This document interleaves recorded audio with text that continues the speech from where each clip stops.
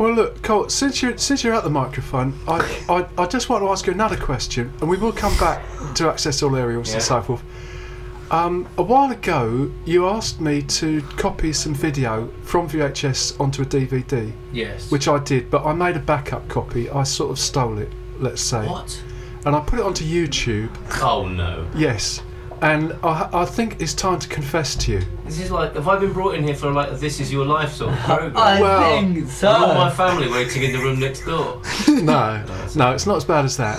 But I just wanted to ask you whether Warner Brothers ever send you any money. No, that's a really good question, and I would like to take this opportunity on this public broadcast to appeal to Warner Brothers to account to me, which they haven't done. They haven't got my current address probably. No. But they did pay us in advance years that ago. might be their story. And it could be that we haven't recouped the hefty advance that was put our way back even in the 80s. 1980s, not 1880s. 1980s. Yeah. Was your top of the pops performance? It was. It Got was. paid for that. Yeah, Got paid for being on top of the pops. Yeah, the BBC, the BBC very reliable, and Warner Brothers may believe that they paid you in advance.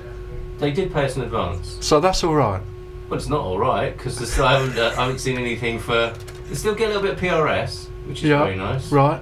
But because we had our track featuring Only Fools and Horses, so Only Fools and Horses gets a lot of airing, obviously, around the world. Right.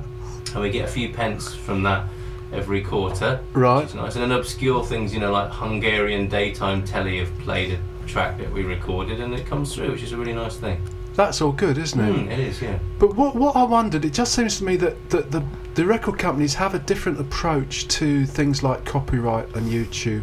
I'm paying people. A different approach. At different levels, and it's all in a bit of flux. So it's Without a doubt. It's every so often worth asking the question. I think. What, as in what, the state of affairs? Well, suppose somebody did want to pay money for your tracks and downloaded them from legitimate sources. Yes. Which could happen. Which I should give my email address out now in case they do, right? Well. Strike while the iron's hot. No, look, send the money to the Wild Show at Phonic They'll FM. Look after it. They will look after it. That's right. Try not to spend it all at once. We will look after it. Yeah, I've got 2 funds up there from Chris. So, well, good luck with that. We've agreed on that. Cappuccino and 3 straws, won't you? So we'll just take the risk of maybe letting Warner Brothers know that these videos exist, and trying to get a bit more interest in your tracks. Yeah. Do you think it's worth just sort of? Well, hopefully it doesn't backfire, and that you get busted for illegally posting a video that doesn't belong to you, Will. But there you go. Well, look, we're coming up for Christmas. Warner Brothers are in a benevolent mood, aren't they? Right. They're in a benevolent mood. Yeah, of course they are.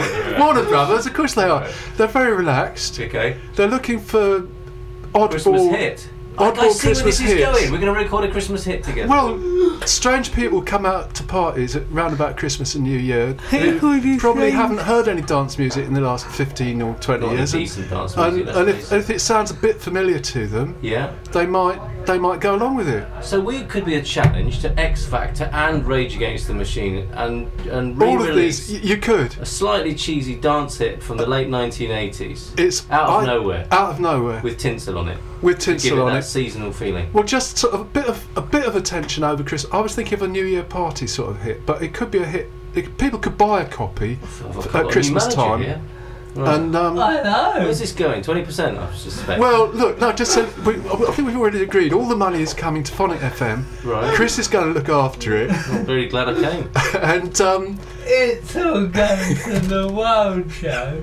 And while this is going on, we've locked one of your presenters out of the studio. We have locked one of the presenters out. Full of people. So anyway, look, we sorted that out. I'm very glad we did. We have?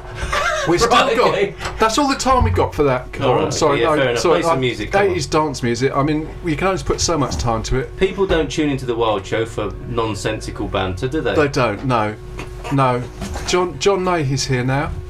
He is being. John, how you doing? Oh, man.